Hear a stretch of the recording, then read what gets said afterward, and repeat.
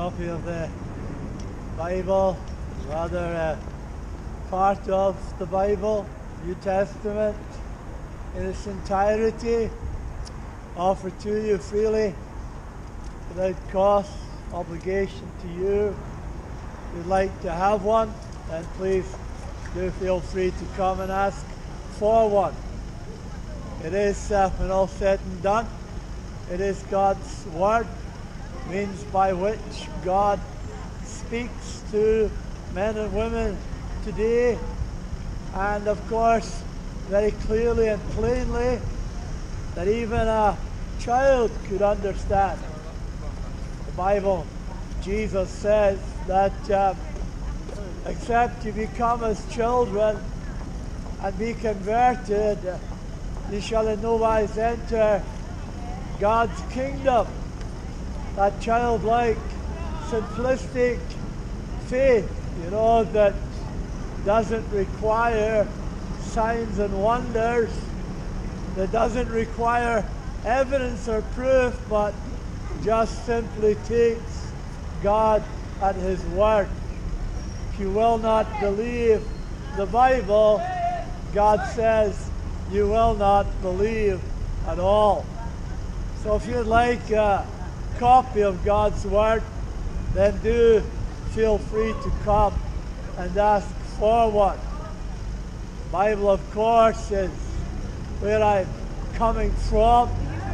The reason why I hold an open Bible before you is that you might understand that that's where the message I declare to you is coming from. Listen, if you will, to what the Word of God says. For to be carnally minded is enmity against God, for it is not subject to the law of God, neither indeed can be. So then, they that are in the flesh cannot please God. To be carnally minded is death. That is, of course, the natural state and condition of men as they are born into this world. All of us, yourself included. But of course, it's evident, if you're that kind of person, which I guess the majority are, that you never get beyond the flesh. You never get beyond what will I wear today? What will I eat today? Nothing beyond that. Never a thought of anything spiritually. No thought about God in your mind at all, unless, of course, there happens to be a street preacher around speaking about God and reminding you of your Creator. To be that way is to be carnal. To be carnally minded, God says, is death.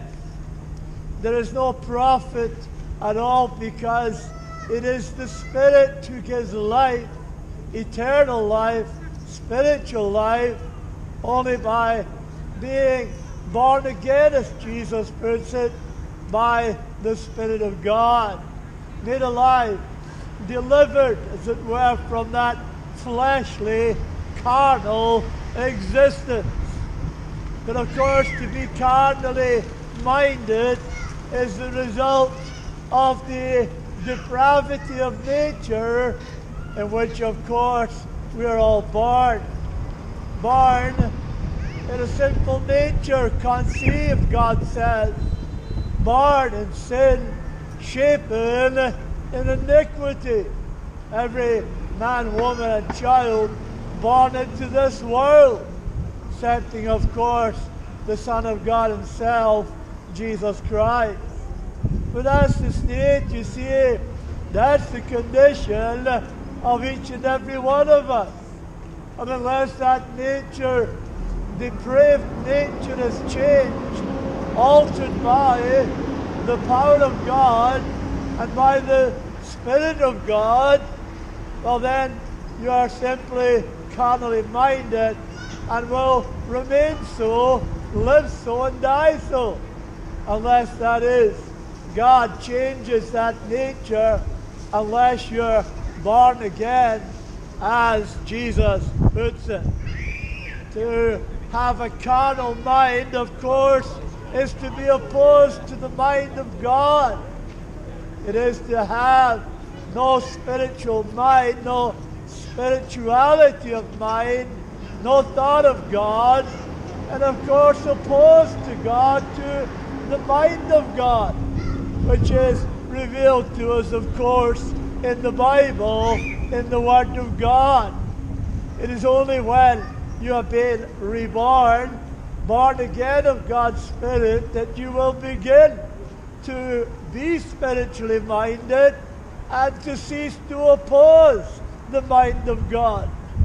Until you are born again, you will remain in opposition both to God and, of course, to His righteousness.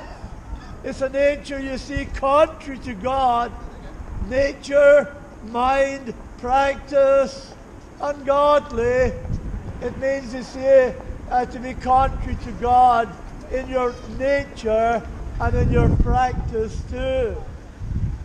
That's why you see that people do the things that they do that they ought not to do, that is contrary to God and contrary to the mind of God, because they have carnal minds that are opposed to God and all the goodness of God, the righteousness of God, and the salvation of God even though they be in terrible danger, living, as it were, on the edge of a precipice over which is eternal death.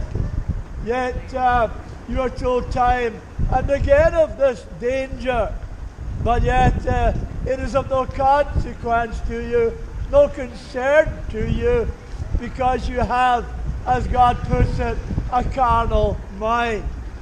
To be carnally minded is death, but to be spiritually minded is life and peace, because the carnal mind is enmity against God, for it is not subject to the law of God, nor indeed can it be.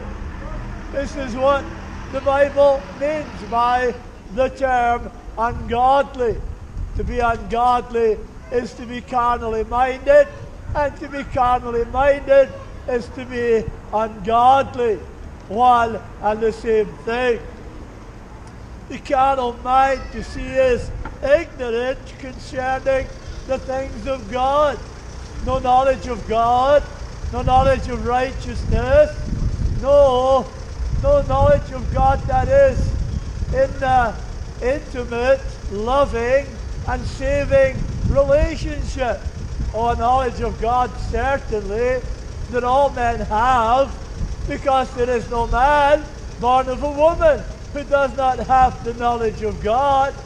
It is within you, innately, stamped upon your innermost being, and of course cannot be removed. You may use foolish notions such as evolution, secularism, atheism, and the like, but that will not erase. Nothing will ever erase the knowledge of God that you have within you. But of course, the knowledge of God that you have is not in love and in salvation, but of course the knowledge of God in displeasure, under His holy displeasure, His wrath. Is for this reason that the Bible tells us that the wrath of God is revealed from heaven against all the ungodliness and unrighteousness of men who hold the truth in unrighteousness. So a knowledge of God you have, and as a result of all that God has made, He says that whoever you be, O man, you are without excuse. Or you have a knowledge of God, but in displeasure, wrath, separated from God, from his goodness, his righteousness, his mercy and kindness. That ignorance, you see, it goes along with the carnal mind. To be carnally minded is death, says God. The carnal mind, of course, is impure because it's opposed to God, opposed to goodness, opposed to righteousness, and opposed to purity. God, the Bible tells us, is of purer eyes than to behold evil.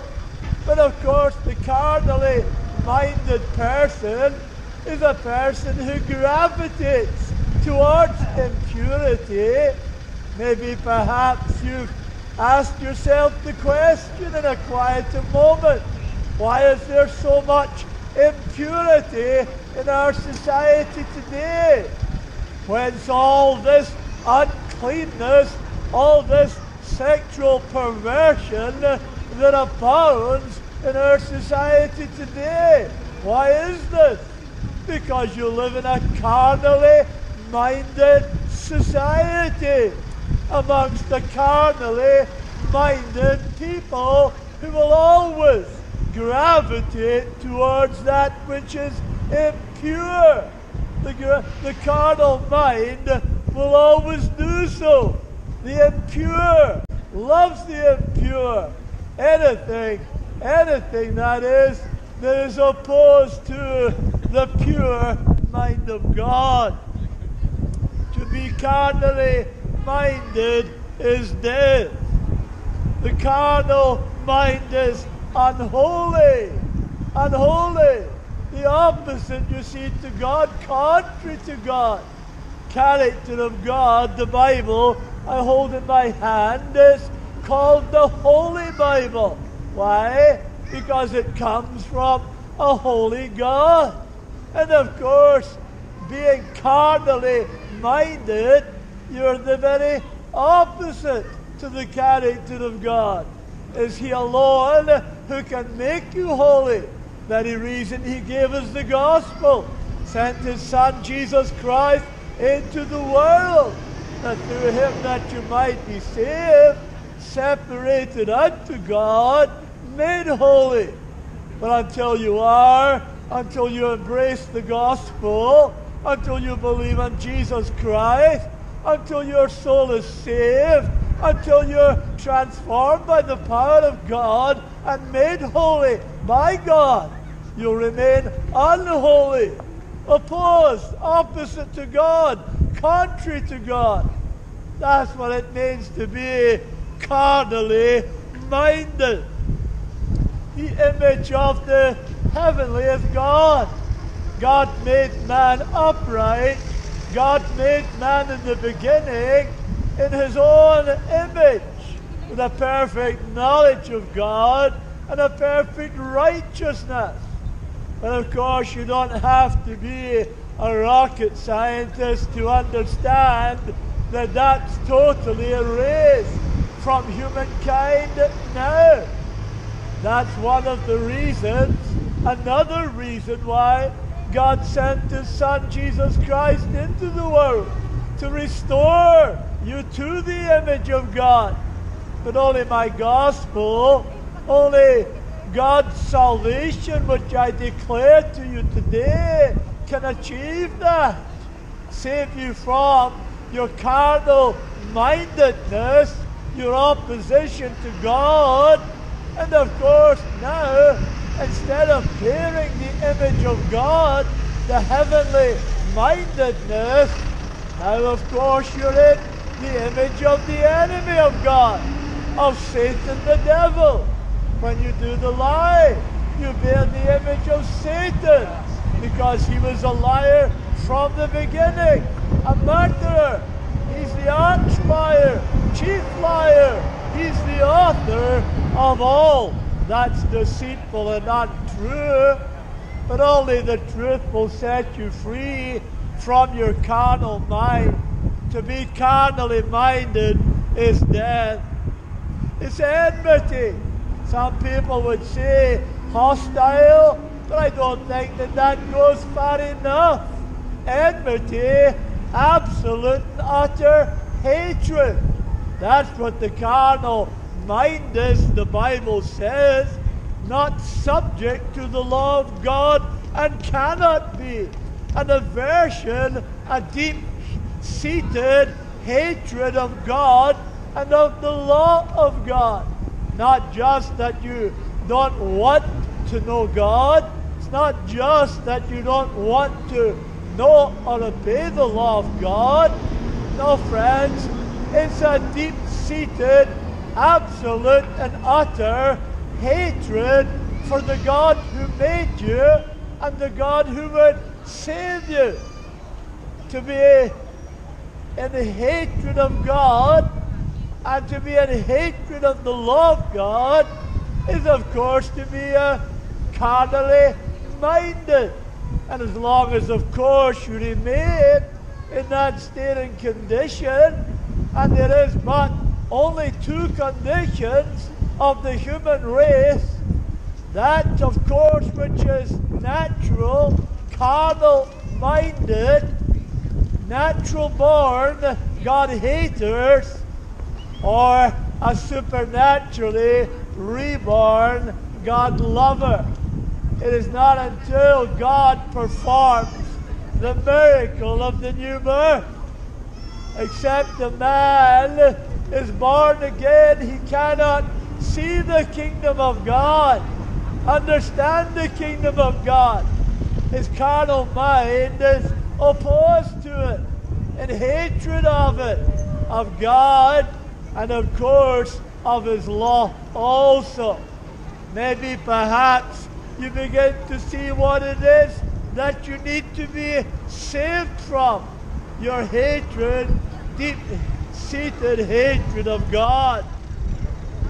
To be carnally minded, says God is dead, is to be disobedient to the law of God, rebellious in nature, lawless. Lawlessness, that's the very essence of sin. You were a rebel even before you left your mother's womb. God said, born in sin, shapen in iniquity, coming from your mother's womb, with your fist raised in your Maker's face. And of course, sin abounding right from day one, before you even took your first breath and before you spoke your first word. Sin, yes, lawlessness, rebellion reigns in the human heart, in the carnal mind, unless God, by His power, by the gospel of His Son Jesus Christ, changes that nature, changes that heart, and takes the hatred, takes the enmity out of you and replaces it with a deep-seated love for God, your best good. Enmity, and of course, well, that's revealed, is it not, when the gospel, the good news, the message of God's salvation that would save you from such carnally mindedness, when it's declared amongst you. The enmity is revealed, is it not?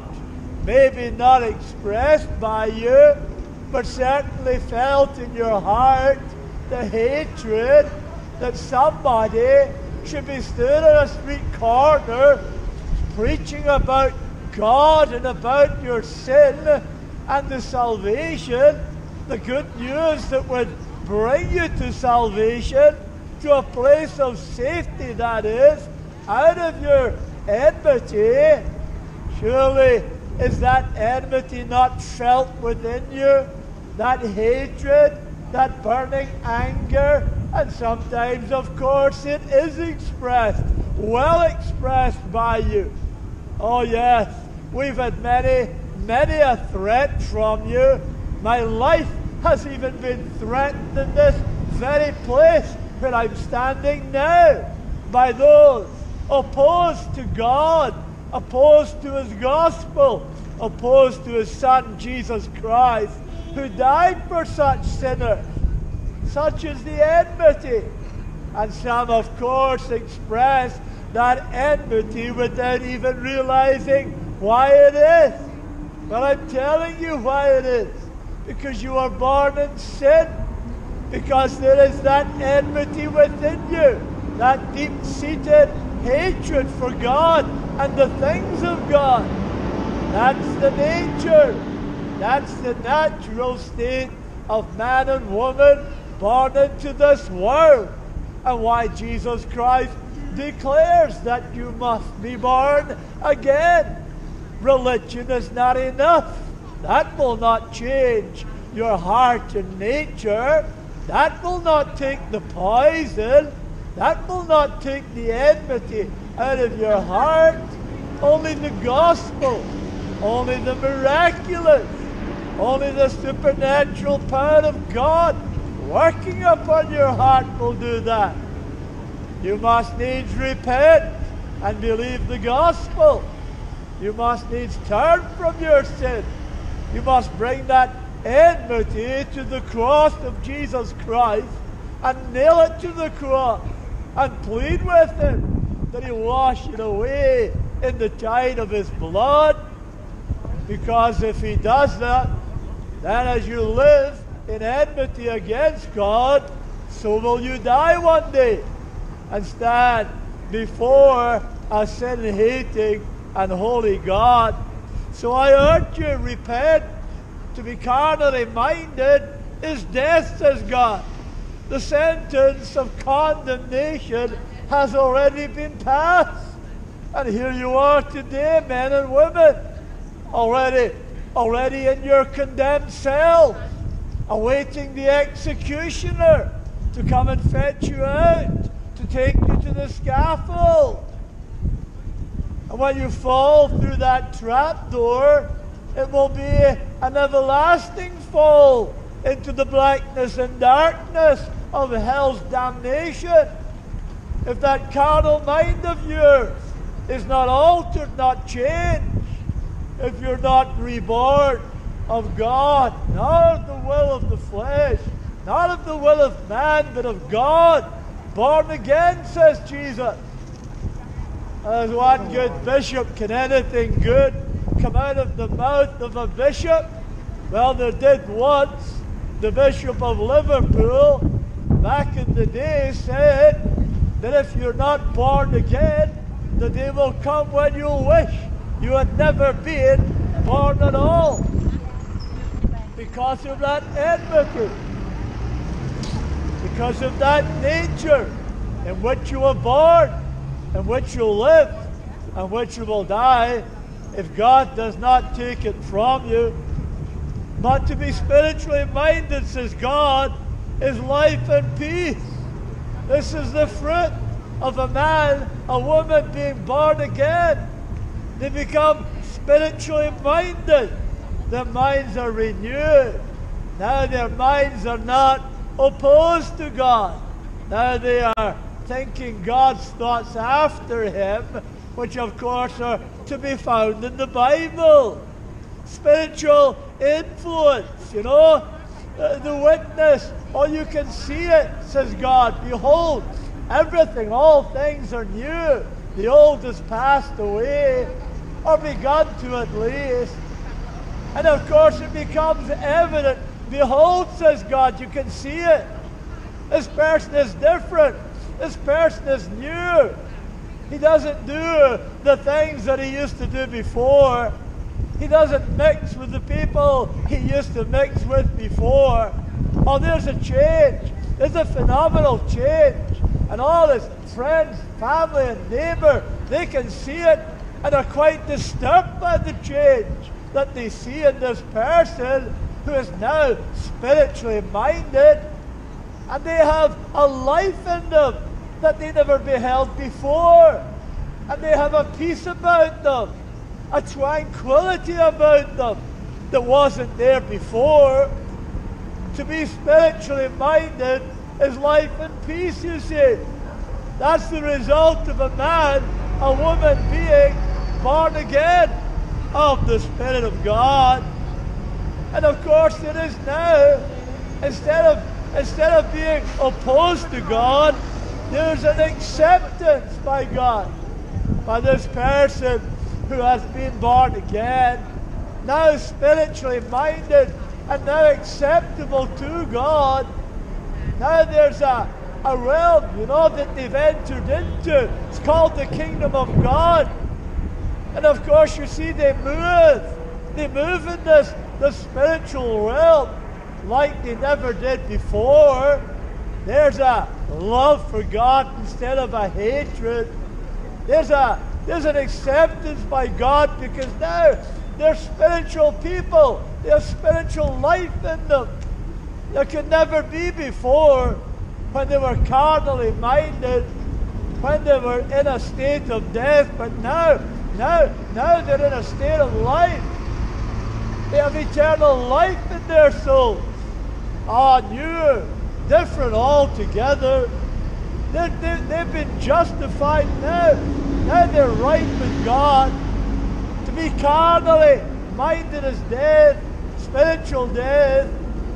Is to be not right with God. But now you see, as a result of this new birth, of being born again, this person, this man now, you see, has been justified before God, is right with God, not because of something they've done, but because of what God has done in them and to them.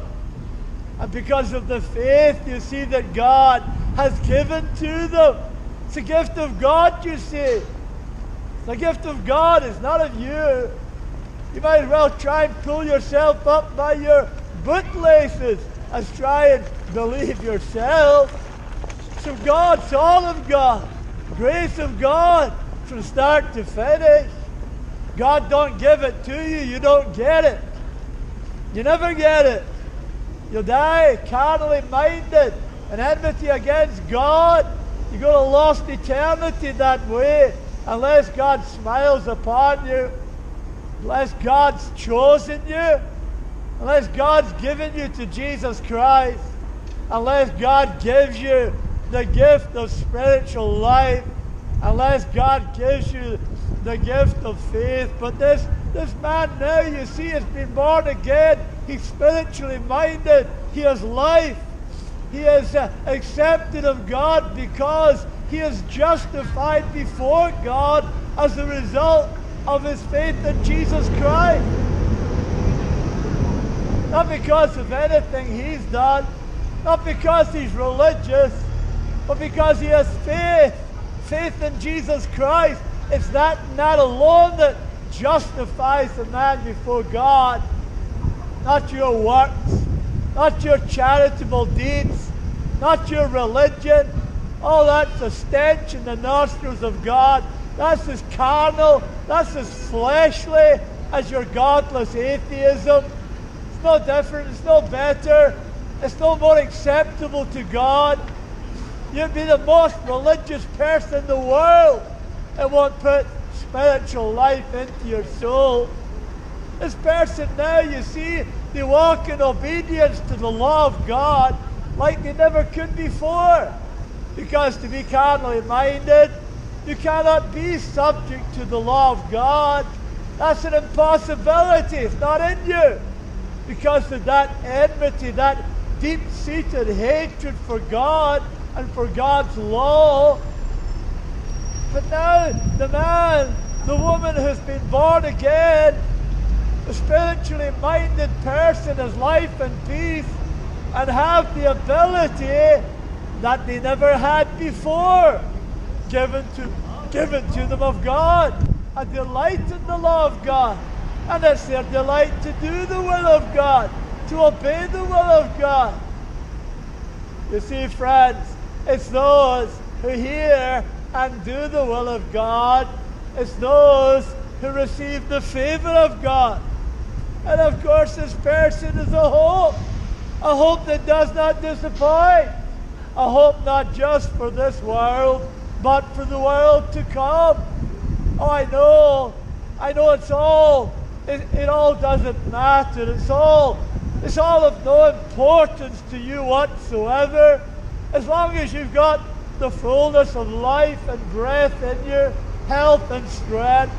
But when your life's threatened, when you come to the edge, when you get the death sentence, from the doctor, when it comes to that point when your life is threatened, it's different then.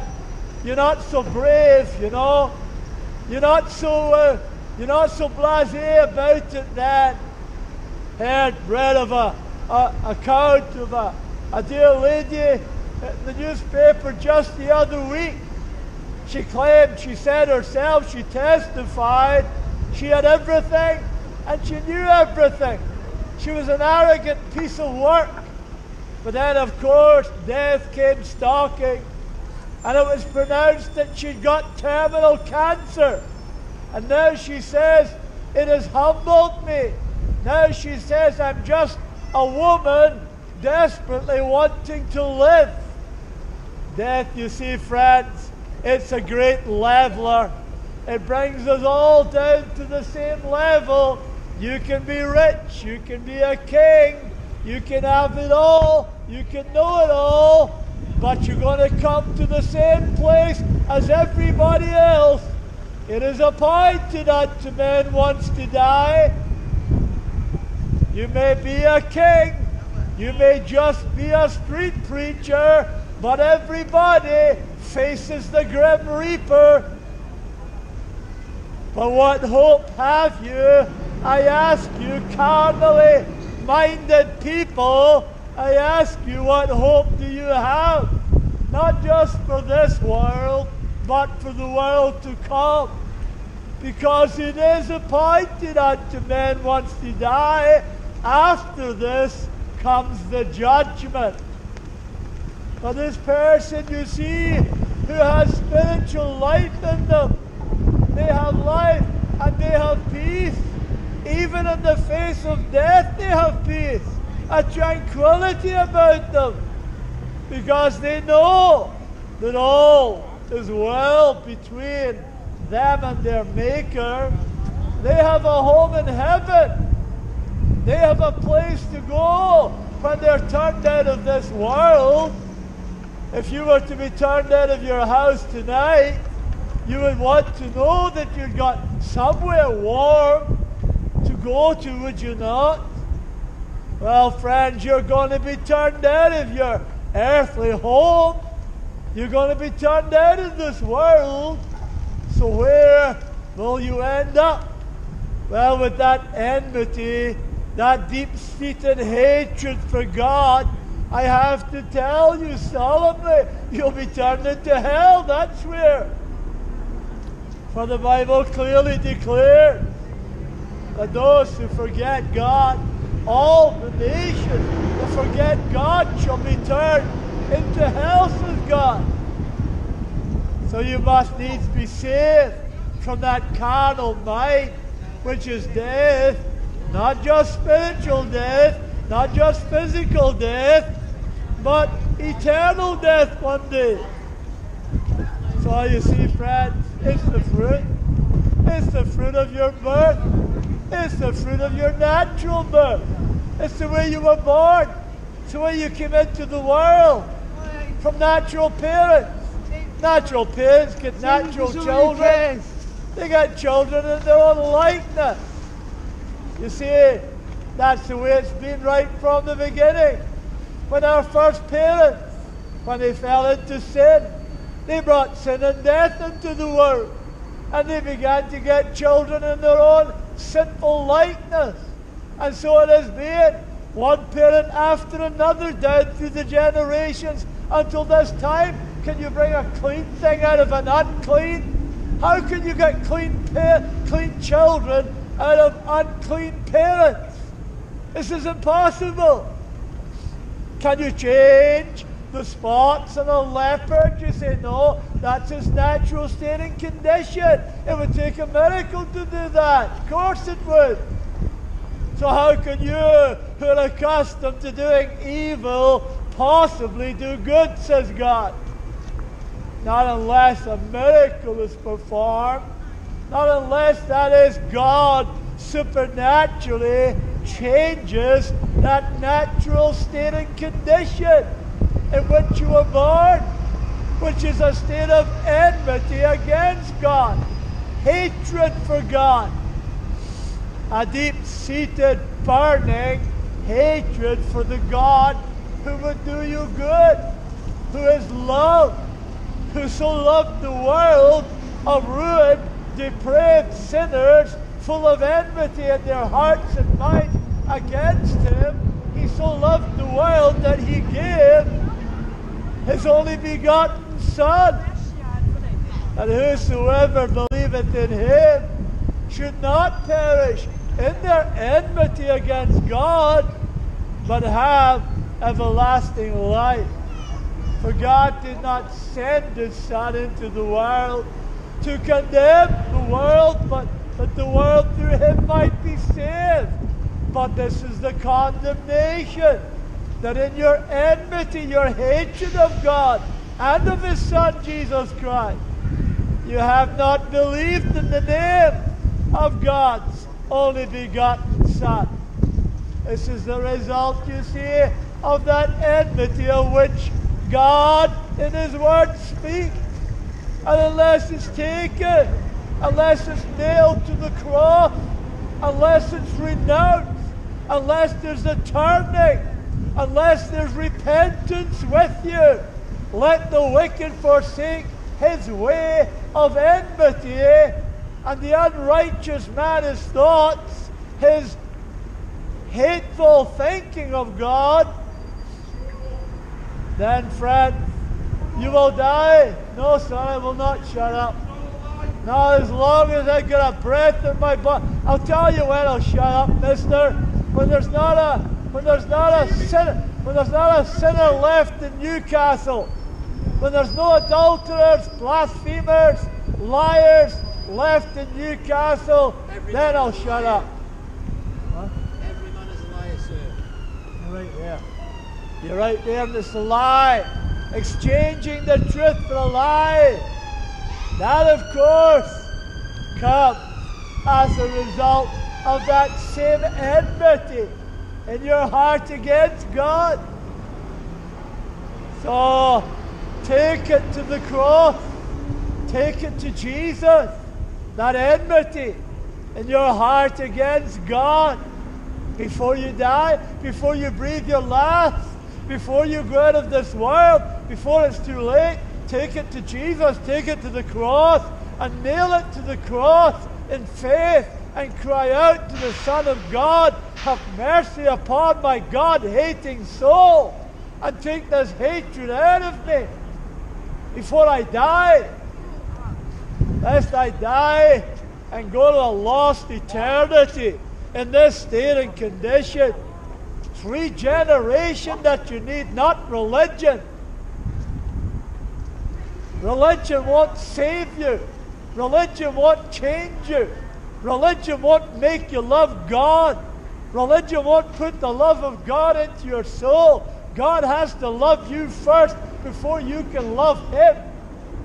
And until you've been reborn, until you've been regenerated, all the religion in the world, and it matters not what you call your religion, Romanism, Islam, Buddhism, Confucianism, evolutionism, it's all the same, it's all religion.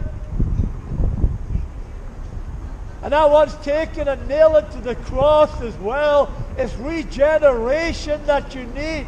Spiritual mindedness, life and peace. Spiritual life in your soul that only God Himself can put there. That enmity of mind, the result of your natural depravity, state in which you were born.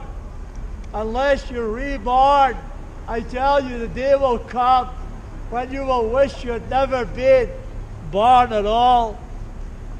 So, friends, for you just simply to become religious, That's like a doctor taking a plaster and sticking it on somebody who's got terminal cancer. Yeah? That's what that's akin to. It's heart surgery that you need. For God to take his scalpel and open up your heart and let out the poison of unbelief and enmity, and put there in its place a new heart, to take the heart of stone out of you and put a heart of flesh within you, a heart that loves God and loves his law, delights in his law, spiritually minded, a heart that believes in and trusts in Jesus Christ, in the gospel of God's Son, the only hope any person in any nation, Son of God who loved sinners, who came and lived and loved and died and rose again from the dead, that they might have this spiritual mindedness, this eternal life and peace, Jesus Christ. The Bible is that which testifies of him. These are they, he says, these are they that testify of me, the Word of God, the Holy Scriptures. Search the Scriptures, Jesus says, for in them you think you have eternal life. And these are they that testify of me, the Word of God. So I bid you, search them, implore you, be reconciled to God while you have the breath of life in you, while you have the opportunity, as the gospel is proclaimed to you, because that day is coming when you'll want to search, but you won't be able to. It'll be fruitless. Seek ye the Lord while he may be found, says God. Call ye upon him while he is near. And he comes so very, very near to you in the proclamation of the gospel. But it is coming, friends, when it won't be to be heard of you in your nation. There'll just be the noise of the minarets calling you to their idolatrous worship. That's the judgment of God upon you. You won't bow, you won't submit, you won't surrender to the love of the true and living God. You'll bow to the sword of Allah and his false, idolatrous, satanic religion. That's the judgment of God. It's already, the wrath of God is already upon your nation. It's all over you like a rash. And I tell you, if you don't run, if you don't flee the wrath to come, you'll perish in your sin. You'll die in your sin. To be carnally minded is death, eternal death. And there's only one answer to death, and that's life. And only one answer to eternal death, and that's eternal life. And these are they that testify of me, says Jesus. In them you think you have eternal life. Search the Scriptures. See that these things are so. Read the Word of God for yourself. Behold, the Lamb of God takes away the sin of the world. Like a copy of God's Word, it's offered to you free of charge and without any cost or obligation to you. Yours, take and do it as you will. You'd like one, you come and ask for one. Repent ye and believe the gospel, says Jesus. Repent ye and believe the gospel, Newcastle. Repent ye and believe the gospel, for the kingdom of God is at hand. If you'd like a copy of God's Word, you come and ask for one. May God bless you and have mercy upon your precious, precious soul.